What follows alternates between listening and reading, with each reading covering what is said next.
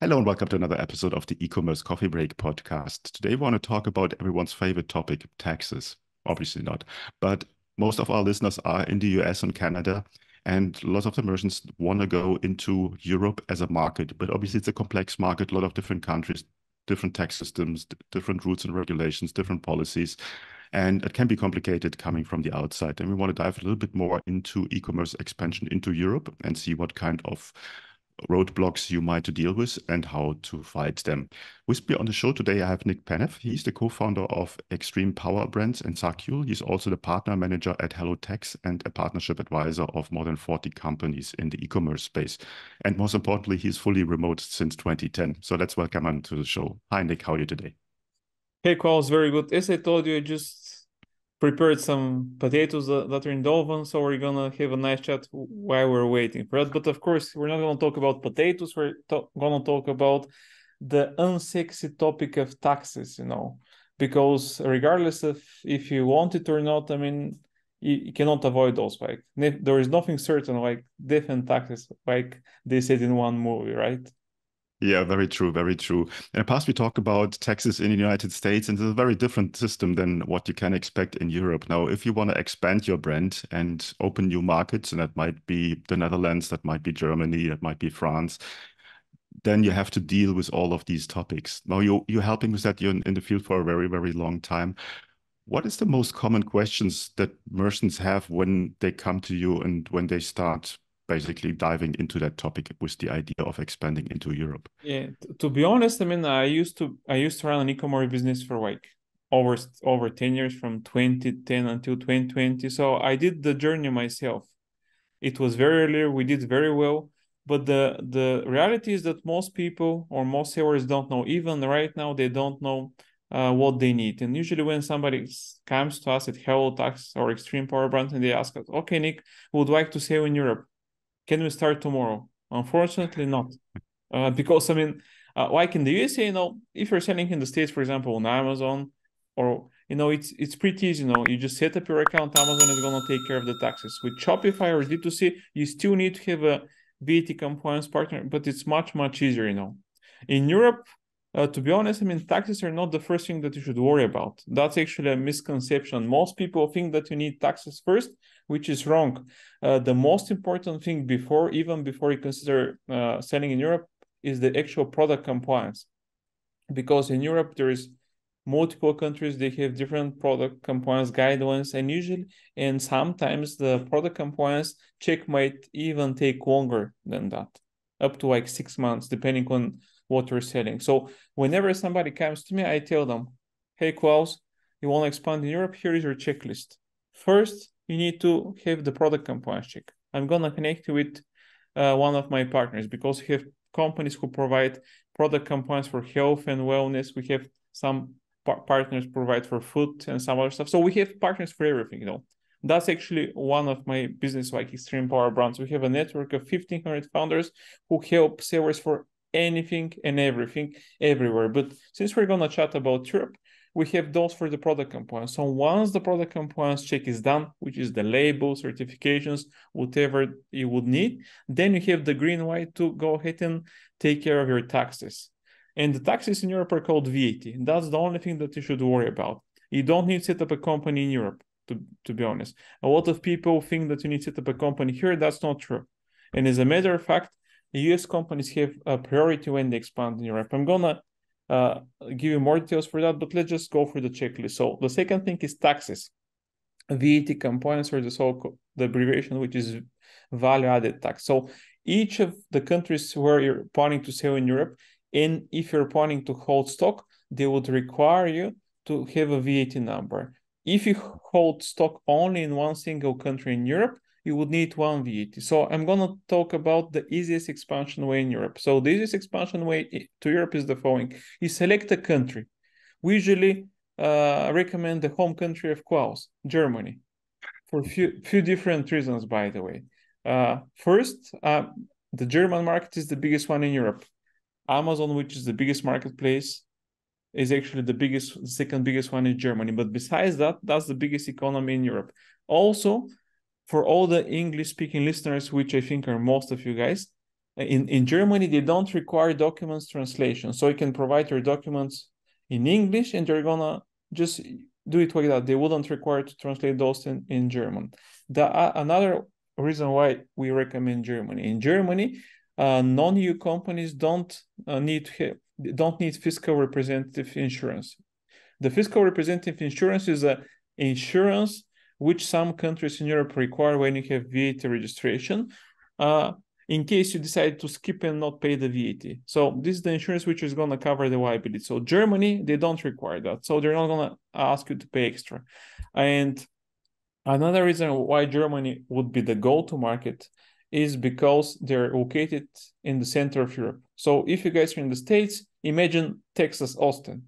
Central location, you make deliveries across the whole European Union from your location there using like 3PL or whatever you want.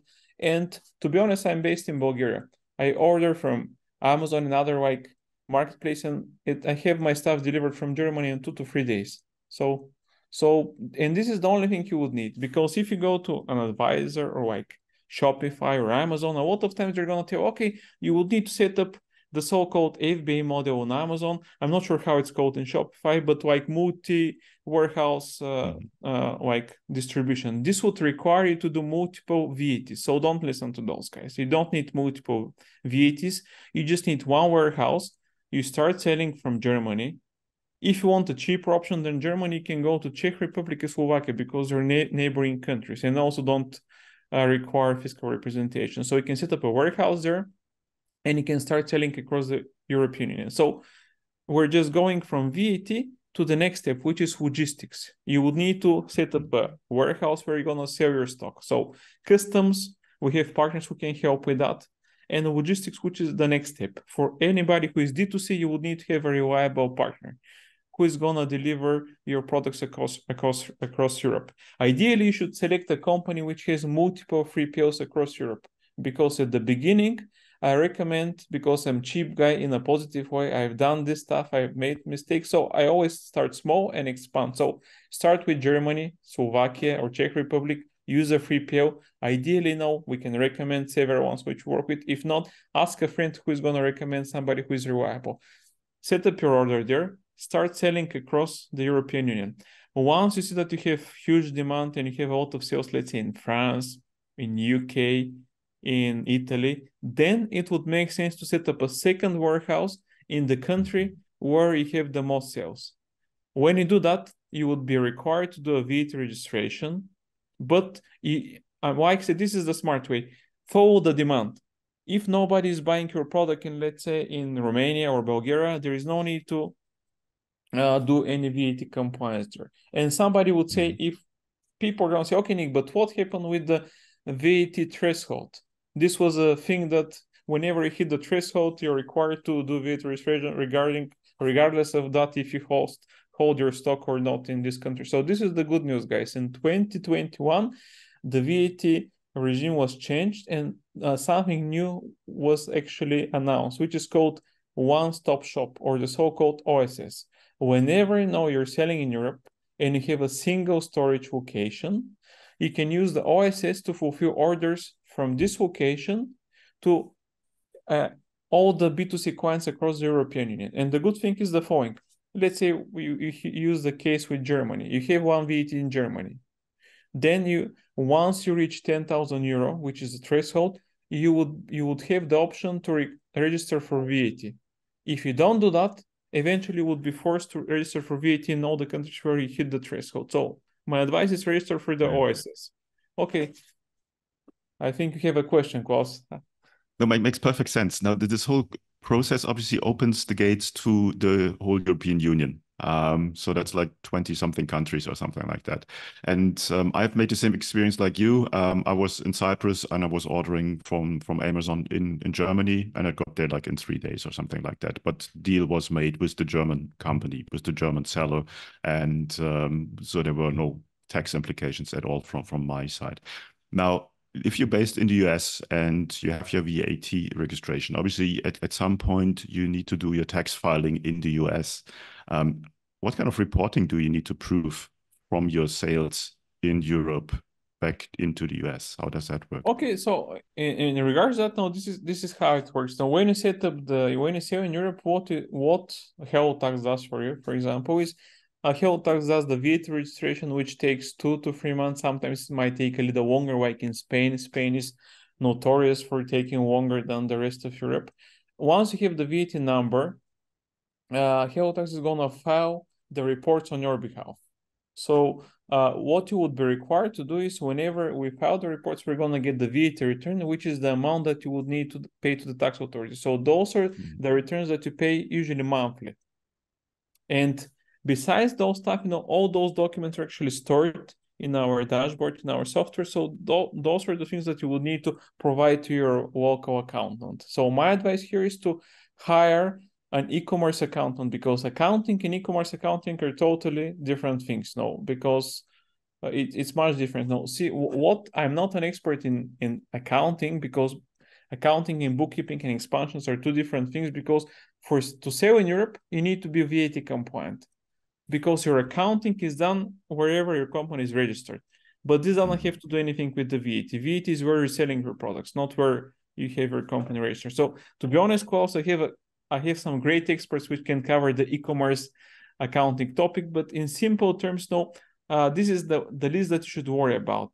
VAT compliance is the one thing that is most important when you expand in Europe. You said the process can vary. Obviously, you have to the product compliance is the first step, and you said that might take even longer. How long can that take? I've heard that up to 6 months. Sometimes it takes quicker, but 6 times is the worst case scenario, depending on what you're trying to sell in Europe. So that's why you do the product compliance check first, and then once this is cleared, or you know the timeline when you're gonna get that, then you can apply for the VAT. And in the meantime, of course, you can arrange the import of stock if your supplier is not in the EU. And probably the last thing that people must do, and a lot of them are not doing, are actually the localization and translation. Because now, let's say you're based in the States now. I finished high school in the States. I went to the university there. So British English and American English are totally different. Unless you optimize your website for British English, people are not gonna connect with what we're selling. Like practice and training. I think it's practice in the States, is training in Europe, or vice versa. Oh, I forgot that. So there is a lot of words. Like you're not gonna, if you're trying to sell soccer balls on Amazon UK, you're not gonna sell anything, or soccer jerseys. So you need to localize that. We have partners who specialize with that. They don't use software. This is something that AI still cannot do yet. You need to speak the local language. I mean, Klaus, I don't speak German, but of course there's big difference between, like, I guess it's German, Austrian, Swiss, right? There is specific words that can differentiate. So if you guys are not, because keep in mind, e-commerce is competitive, If you do all the steps correctly, you're gonna do very well. But if you think that you're just gonna fly without doing anything, it's not gonna happen. And we see that a lot with big brands. Brands doing millions, they think that they just turn on and start selling. That's not how it works. I mean, you need to go through the steps. Ideally, you should do the smart way, like I explained. Start small, because I've seen the opposite. Companies go to Amazon or to some advisor, they set them up with 7 VATs. 2 of those VATs are ready. 3 of those are not ready. So they got frustrated. So start small. Even though it's a big market, you need to consider each country as a separate market. Of course, before we do all the unsexy stuff with tax and compliance, you should do your product research. There's a lot of tools out there which you can use to see where is the opportunity. Because sometimes there might be huge opportunity, sometimes there might not be. The good thing about Europe is that even though it's a big market, which is around 750 million, this is how much is the population, 450 of those are over 18. Europe has the highest average order value in the world, which means that if Chinese sellers, which are a big mess for a lot of sellers, they cannot compete with you because they usually are very strong in the low cost products. If you have a good quality product selling for a high order value after over 50, you're gonna do very well in Europe, because Europe values quality, they're customer centric, Of course, we're kind of worried because we fight, we argue for all kind of stuff. But besides that, it's a huge market. And one stats which I know from the Amazon space, I know that most of your listeners are from Shopify, but the situation is not different. Only 2% of Amazon sellers are selling on Amazon Europe on all the marketplace. So 98% of the US sellers are not even selling in Europe. So imagine how many of your competitors are not even considering that. And I've spoken with a lot of brands in the US. Okay, we don't want to go there. VAT. Have you guys done any like product research, anything? No, we don't care. We haven't reached the peak in the States. Okay, but what about profitability? This is another thing that people don't know. Even though it's a small market, you're gonna make less revenue, the profitability is very, very high. Recently, I spoke with a partner who was talking about Walmart. Everybody knows about Walmart in the States. So Walmart is much smaller than Amazon. They grow very quickly, but the profit margin there is 10% higher than on Amazon. So you can actually assume that for Europe. And there are advantages that if you do it, if you decide to expand to Europe, most of your competitors are not going to do that. So you'll be the first. Well, very good point there. I think you should then really consider to go for the low-hanging fruit, open the European market instead of squeezing the last bit out of a very competitive US market. And I think you mentioned a couple of things there that I want to touch on. Is obviously you need to localize your product detail pages or your store for the market. It might be British English, or you might go for other languages as well, because just coming what you have and putting it over in a different culture, different country, as said, will probably not work, and you might not see the sales that you want to see. One thing that you said, and I was in a situation a few years ago. So my own company is registered in Singapore. I was selling in the US, but being in Singapore and myself traveling all over the planet was very, very difficult to find an expert to really answer my questions that I had back in the time when it came to company taxes, everything that came with. I found someone eventually, but it was not an easy task to get there. And I think if you want to go into Europe, it might be like a huge wall that you're standing in front because of tax rules, policies, everything that comes with this, the administration. But dealing and working with experts that basically know what they do and it's their day-to-day business definitely helps and makes it much, much easier. So I think as an entrepreneur, you don't have to deal personally with all these issues. You just delegate the task to someone that Exactly. knows. I've even called, and because we have this expansion to Europe program, and what I call my partners who help there were actually the EU expansion squad, because we have people who cover all topics. And to be honest, it's good that you mentioned this option because there is actually multiple ways how you can expand to Europe. So what we discuss here is the expansion where you do it yourself.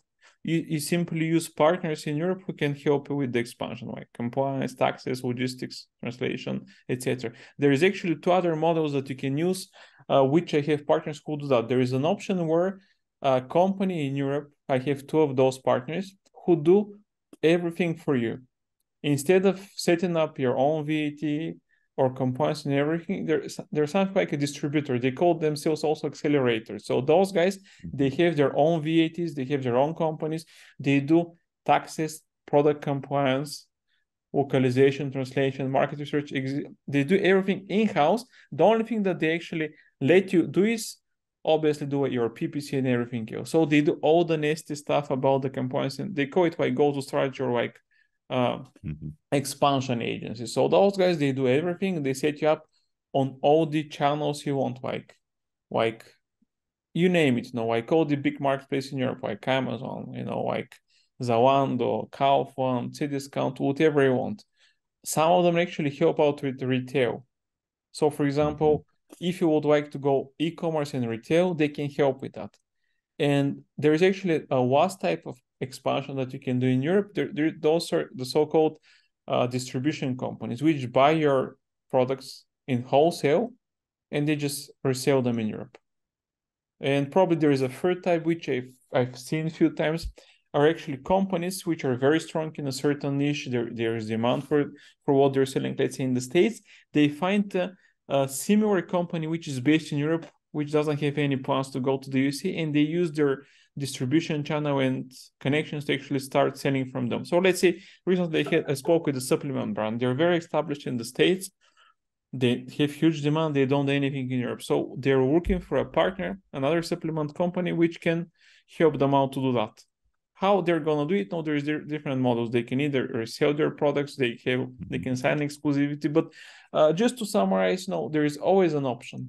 The only way that you're not going to expand is if you don't want to do that. I mean, absolutely. Yeah. So give me an idea with what's the onboarding process at HelloTex? What kind of steps, what kind of homework do I need to do before I approach you and so on? I mean, you actually don't need to do any homework. I mean, the one thing that you can do before, of course, you come to us, you should do a product research. This is the most important thing. You need to see if there is a product market fit, which market, because that's the most important. Now, if people are not gonna buy your stuff, regardless of what we do, you're just gonna waste money. But the good thing about Europe is that it's still early now. It's still growing better than the USA now. It's still early. So the first thing you need to do is do like a market research. If you don't know how to do that, we have partners who can help out with that, both on the D2C, Amazon, retail, omnichannel. So the good thing about me is that I'm like a preach, like Catholic preach. You come to me, you tell me what issues you have, and I'm gonna find you a partner who can help out. Because the idea is not to take your money, because I'm an ex-ecommerce seller. I've been a client of HelloTax, by the way. I ended up with them by accident. I sold my business, and the founders invited me to actually advise them about partnerships. So I've been on the other side. I know what issues and what problems we can face. So that's why whenever I talk with an owner, I'm very straightforward. I'm not going to tell them you're going to do this and you're going to do that. I'm telling, okay, this is what you need to do. If you do those steps well, you're going to actually do very well. Nobody's going to guarantee that you're going to succeed or not, but there are certain steps that you can take, and there's companies and people who can help out. So just to answer your question about the steps. So the first thing is, if you can do product research, great. If not, you come to us, you tell us what we're selling, what kind of products, etc. So based on what type of product you're selling, I'm going to connect you with somebody who's going to do the product components check. Then let's assume this is done. The next thing is to apply for VAT. We always advise to go for one country. A lot of times people go for UK and Germany because UK is outside of EU right now after Brexit, so they would like to keep those as coming from an English-speaking market. So UK, Germany, UK is gonna fulfill orders to the UK, Germany for the rest of the EU. You register for the VAT. You wait 2 to 3 months, like I said, to get the VAT number. When the VAT number is ready, then you can start selling. So in the meantime, while you're selling for your VAT number, you would need to arrange the import of your stocks to Europe. So we connect with partners who can help with that. And probably a few weeks before, actually, you never know exactly when you're going to get the VAT, but assuming that is the 3 months period, let's say 1 month before you get that, you should start preparing your website, localization, everything, and all your copy and the next steps for that. And that should be the action point. So ideally, whenever you would like to expand, you should apply for the VAT probably beginning of January, beginning of the year. I know that because I've worked with like Shopify, we work with Shopify, Amazon, other big marketplace. So those companies, they have the so-called expansion teams. So they actually recruit sellers and they help them expand. So what I know from them is that Q1 is where they recruit sellers or e-commerce brands. So you can actually start expanding, get your VAT compliance, whatever. So Q1 it's for the compliance stuff, compliance, taxes, whatever. Q2 is where you actually start selling. Q3 is actually when you optimize, your brand for those marketing. Q4 is where you should do the killing and make all those money. So ideally, that's an ideal scenario.